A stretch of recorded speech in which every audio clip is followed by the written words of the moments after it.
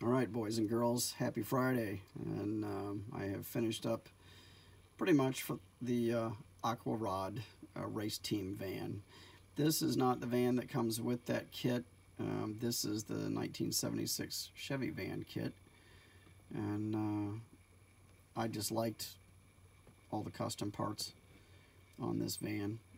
This was a gift from my buddy Joey for Christmas, I think 2 years ago. And I love vans. I've built a couple other vans, and of course I like anything that has a trailer or pulls something too. So when this Aqua Rod team was reissued, I had to have it. So I love the boat. I'm working on the boat now, and the boat and trailer will match the van.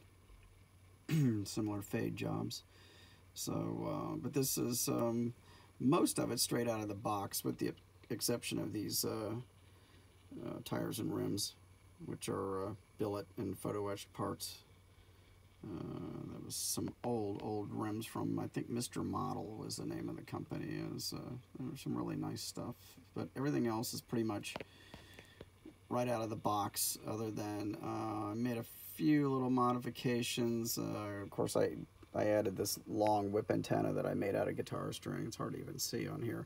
It had these little pissy antennas sticking up like CB mirror antennas, which I removed both of them because one broke off when I was taking them off the tree anyway, and the other one was so flimsy. And then the antenna that went back here on the rear, same thing. It was just had covered with flash plastic and looked completely unrealistic. So I just cut it off and drilled that out, the base out, and used guitar string to hold that in there. But I love the custom windows. Of course, you got your sunroofs.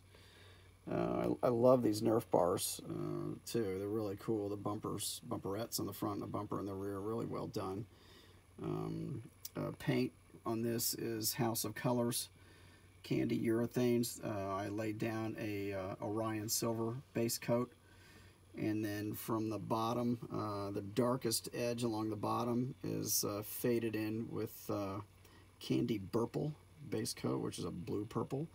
And then I used Candy Oriental blue over top of that, and then up across midway through the van, and then faded up into the silver.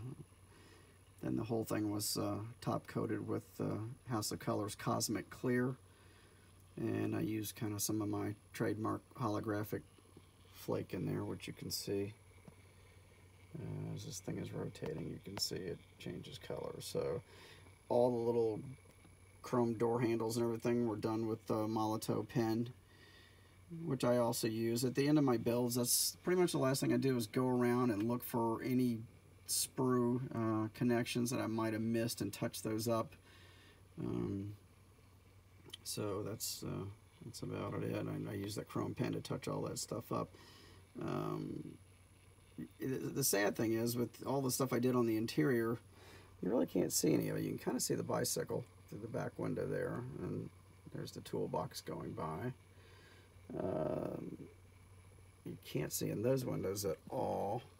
From the front, you can see the cooler that's in there. You can see the magazine on the console. You can get a little view of that. It's just hard to see everything inside of there. Then you can see the bike in the back there, water cans and an oil can way back there. But anyway, so this part of it is done. I clear coated the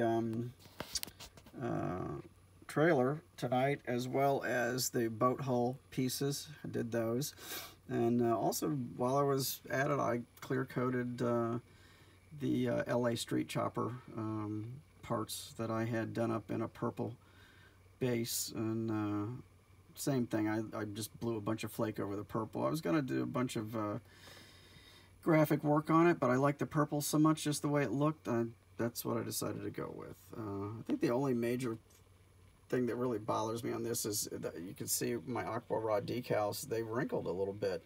I have never had that happen with this clear, and of course it kind of gave an underwater look, but that's the only thing, that the biggest goof on the whole thing, I guess. Everything else, I think I told you guys early on, I had a lot of problems with the warp chassis. I did correct that.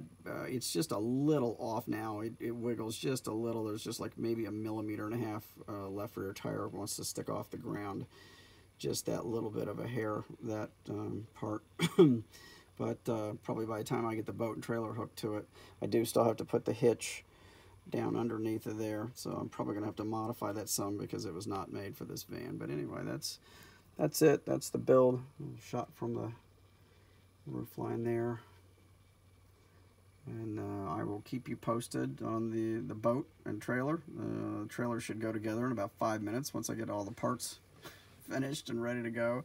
I'm probably going to do one more coat of clear without flake on all of that to get it glassed out. That's what I did on this, just to smooth it all out. When you blow even these little tiny flakes, you get texture. So I'm probably going to do that. I'll do some regular clear coat over everything. You can kind of see in that interior there just a little bit, some of the details. Anyway, okay, that's it for now, and I'll keep you posted as the rest of the build progresses. Thanks for looking.